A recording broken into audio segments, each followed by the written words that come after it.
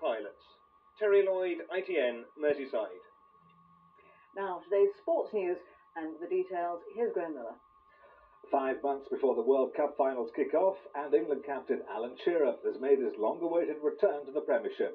He came off the subs bench late in the second half and even had a hand in Newcastle's last-minute winner against Bolton. Shearer warmed up before kick-off, having missed the last 33 league and cup games for Newcastle. Earlier, Barnes had scored Newcastle's first to record the 200th league and cup goal of his career. Striker of the day, though, was Kevin Gallagher of Blackburn Rovers, who weighed in with a hat-trick against Aston Villa.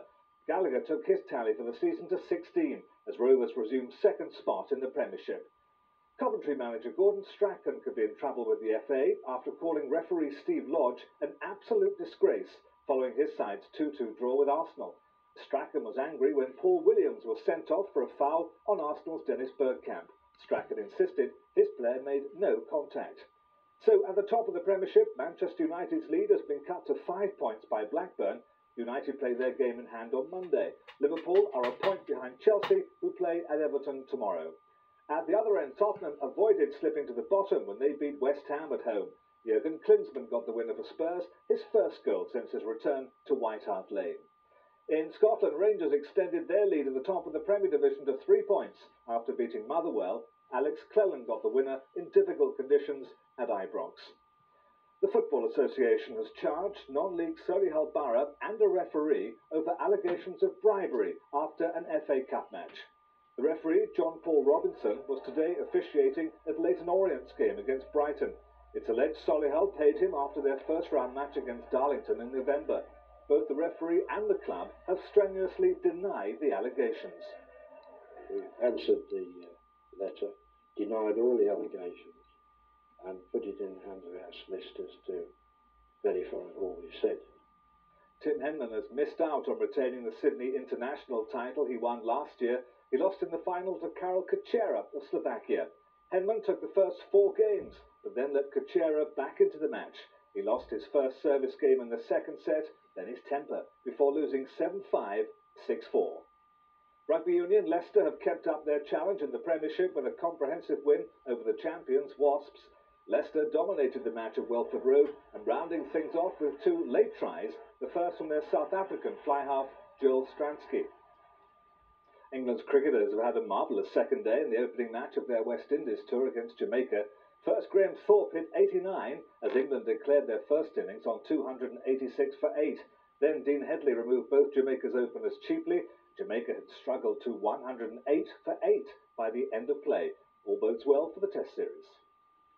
Finally, tonight's winning national lottery numbers.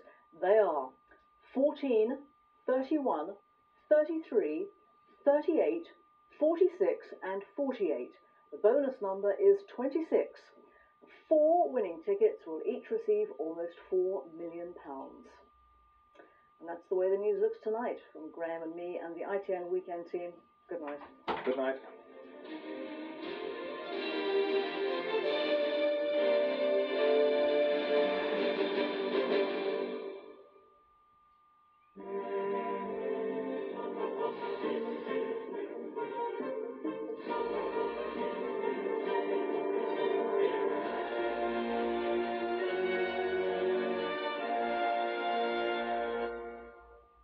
Good evening. We've got some more severe weather on our hands. Rain is spreading northwards and eastwards, creating its own problems.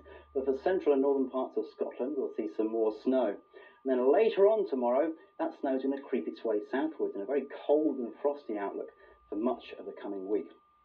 But tonight, a lot of cloud around with that wet weather spreading northwards and eastwards, winds picking up to gale force in the southwest.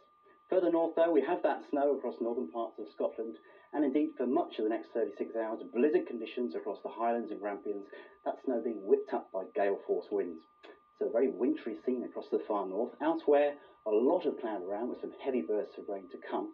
Down in the southwest, though, some improvement, and those brighter skies will edge their way eastwards across many southern parts of England, so some sunshine between the showers. Fairly mild but very windy. Further north, though, a lot of cloud, further rain to come for Northern Ireland, northern parts of England. And for southern Scotland, that rain turning increasingly to snow and further blizzard conditions up there in the far north. Temperatures barely getting above freezing and gale force winds too. Here's tomorrow's summary.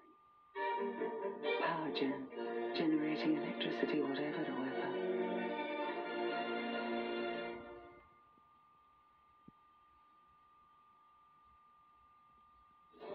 GMTV takes